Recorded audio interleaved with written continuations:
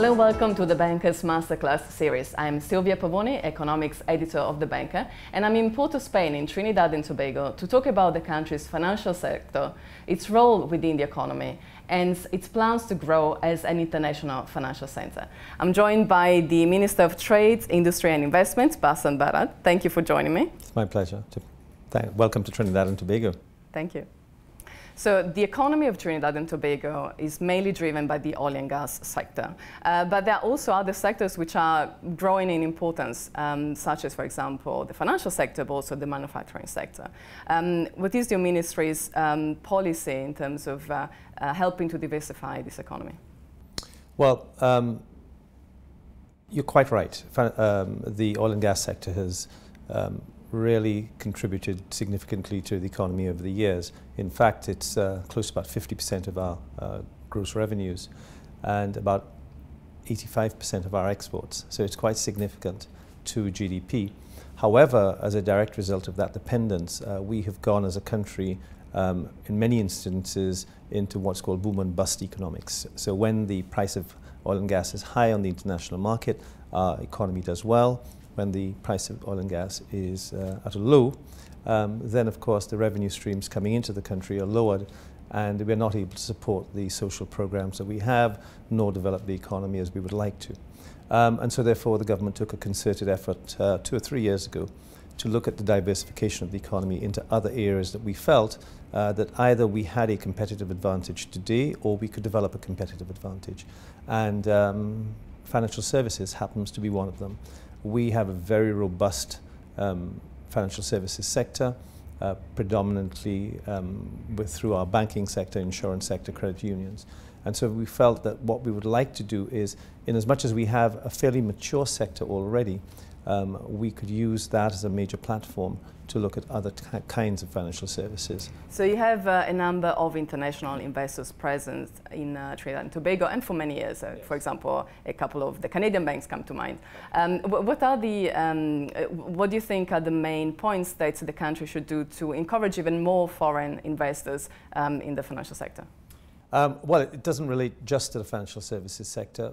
Simply put, there is a significant and has been a significant amount of bureaucracy in our system, and at the Ministry of Trade, Industry and Investment we've spent the last 18 months looking at the ease of doing business indicator as determined by the World Bank.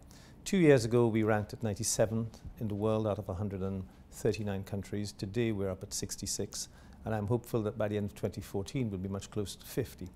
Now what does that mean? That means that as an investor, the government could put in place all of the legal protections, can put in place the incentives, but if it's difficult to do business once you get here, of course it comes to naught.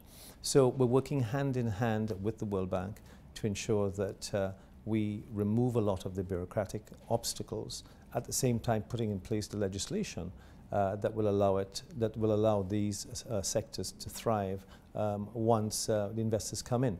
So a good example was last year.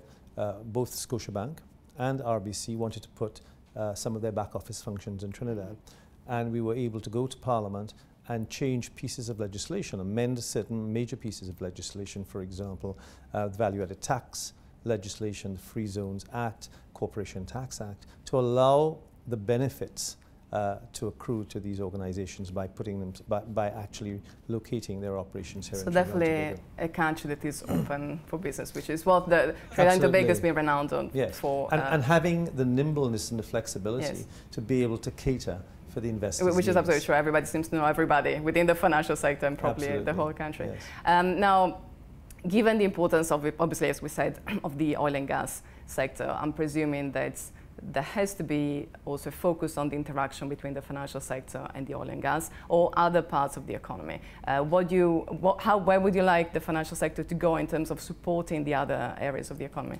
Well, there are several areas that's carded for diversification. Financial services, ICT, the tourism sector, creative industries, which for us incorporates film, fashion and music, agro-processing, and downstream energy services, as well as the maritime sector. So there's several areas for diversification. Financial services represents one of the strongest ones simply because we already have a developed platform. We already have a relatively deep and mature market. We are seen as the financial sector of the hemisphere, essentially. We have a fairly sophisticated capital market here in Trinidad and Tobago in terms of our stock exchange and so on. So that presents the most immediate ability to actually take advantage of this particular sector. And so therefore that's why we put a tremendous amount of emphasis on ensuring that we create the environment for the financial services sector, and that's why we're putting a lot of emphasis on it.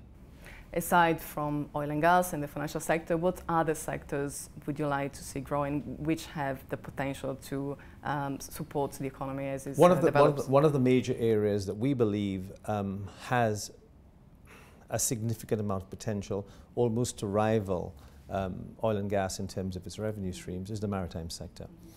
We happen to be blessed in terms of our geographic location. We are in a very sheltered part of the world, so that whereas many other Caribbean countries would suffer, for example, from hurricanes and earthquakes, we don't, and we have not for certainly the last 100 years.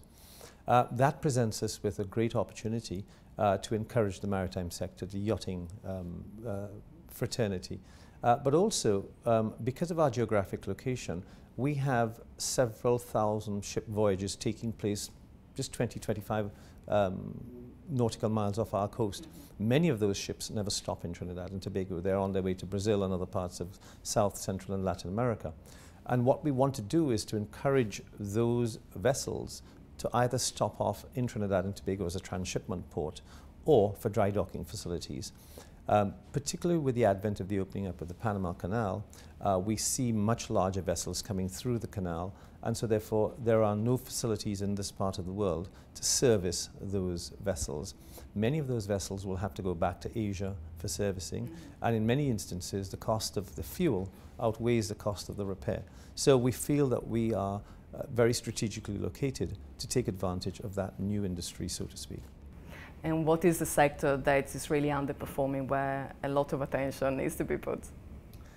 I think that the one area that we have a unique advantage over any other country would certainly be in our creative industry sector. As you would know, the creative industry sector, which is film, fashion and music, has the potential to generate millions and millions and millions of dollars, but more importantly, create thousands of jobs. What has happened thus far is that that sector has been allowed to develop in a very unstructured, unorganized way. And those who have succeeded in those sectors have done so really from the sweat of their own brow, rather than any developed program that governments have put in place. We're now trying to put a structure in place to develop those sectors through encouraging young people to get involved so that they see it as a pathway and as a genuine career where they could be successful, earn lots of money, have opportunities to go abroad, as opposed to them struggling to make a living in it, and 1 in 100 or 1 in 1,000 might succeed. We want to create those pathways so that they can be almost guaranteed success, like in any other profession. That's wonderful. Thank you so much for your comments. It's my pleasure.